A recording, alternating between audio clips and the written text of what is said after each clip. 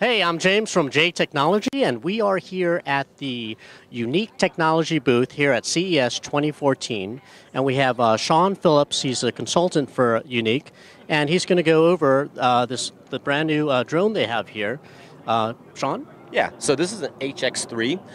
It's made specifically to be a video platform, holding in this case a Canon 5D, so about 11-pound takeoff weight. It's differentiated with some of the other drones you'll see here as being more of a workhorse. It'll stay up for over an hour in the air, which I think is one of the key things everybody's looking for as these become tools for a number of different uses, whether it's a consumer that just wants to take some video of themselves kite sailing or mountain biking or skiing, or maybe video their kids' soccer game, or more some of the business applications. For example, this is more aimed at a professional photographer who is going to be using it.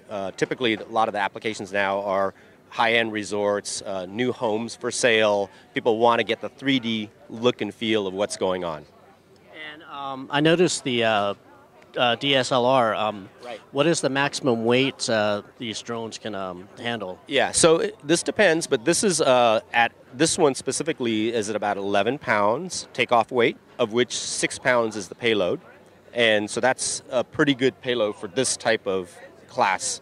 And a couple of other things just for your audience may not know is this is a hexacopter, so it's designed to have some redundancy. It actually can fly with just 4 propellers, so it's got redundancy in the propellers. It's also got GPS on board, which means that if, for example, you're up in the air and the controller, which you can see right here, runs out of battery, you no longer have a link, it's smart enough to come back to where it took off and land itself.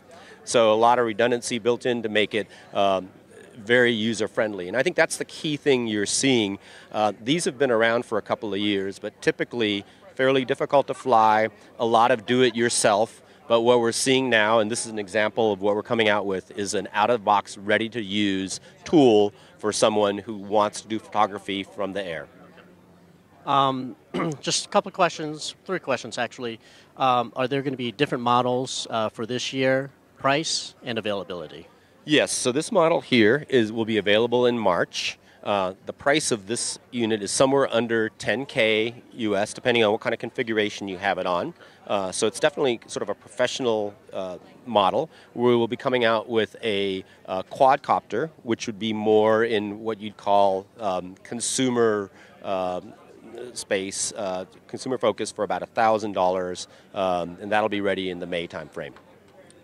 And by the way, all of these typically come with some kind of controller, and one of the cool things we've done is we designed this controller to be, instead of something that's funky and only usable as this, it's actually just an Android pad, smart pad. So you could do email, you could surf the web, whatever else, but also it's got all the controller built in, both in terms of this antenna, which is communicating with the flying system, and this, which is getting near real-time video down from the camera platform. And another cool thing just to note is on these kind of sophisticated platforms, they always have a gimbal built in. So one of the things you have to be worried about when you're flying is you may end up with wind or other sorts of jitter, which would make your picture look wobbly. But this is, you'll see, when I lift it up and I start moving it, the camera stays in one place. And that's part of what you're getting with this more high-end, sophisticated platform. Okay, well, thank you, Sean. All right. Have a good show.